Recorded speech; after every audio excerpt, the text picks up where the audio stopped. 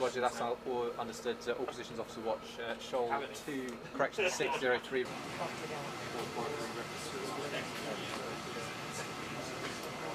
Well, recently, of course, Mediterranean as part of the op wheel, then moved blue-green, and then moved to the green operation.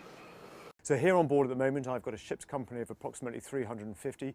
As it stands at the moment I've got about 200 Royal Marines and additional forces embarked at the start of what is going to be a long autumn and winter of exercises to make sure that we are fully ready for any eventuality that might come our way. Well, this is a real valuable opportunity for NATO. NATO, quite frankly, has been focused on Afghanistan, rightly so, for the last decade or so. But we, in the maritime environment, are very used to operating with our NATO partners. When I was in the Mediterranean early this year, the reason that I could operate so easily with my Italian and German counterparts is because we are very used to training, communicating, working together at sea. The main aim for HMS Bulwark and for the Royal Navy is to act as a bit of a proving ground. Next year, we as the UK take command of the NATO response force.